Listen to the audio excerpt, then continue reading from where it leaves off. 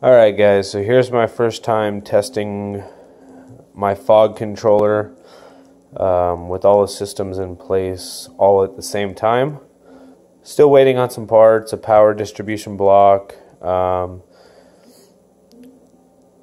couple fittings to make some wiring waterproof, and then we should be good to start building. So what we got coming in right here is we got 110 from an outlet. And this splits off into this here, which goes to 12 volts, which goes to our fan controller. So there's going to be a fan that brings air into the main reservoir, which in turn forces the fog through a manifold to more containers, basically 6 containers, which will hold the plants.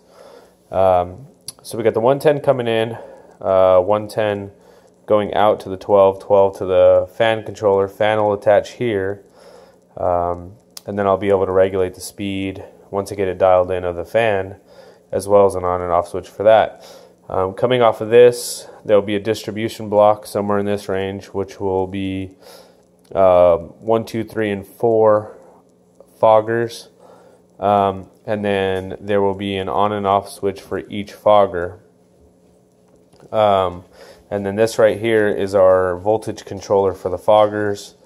So this will be my first time actually powering everything up at the same time. So here we go, reaching for the power. Alright, so we got a 2 setting for our fogger, which is probably what I'm going to run at, maybe 3. Yeah, 2 or 3 seems to work pretty well. This is our fan controller. This will be a percentage to the fan, so I'll be able to dial in what works best, anywhere from 0 to 100. And then this is an independent on and off, just for the fan. So it seems like everything is working well, getting along.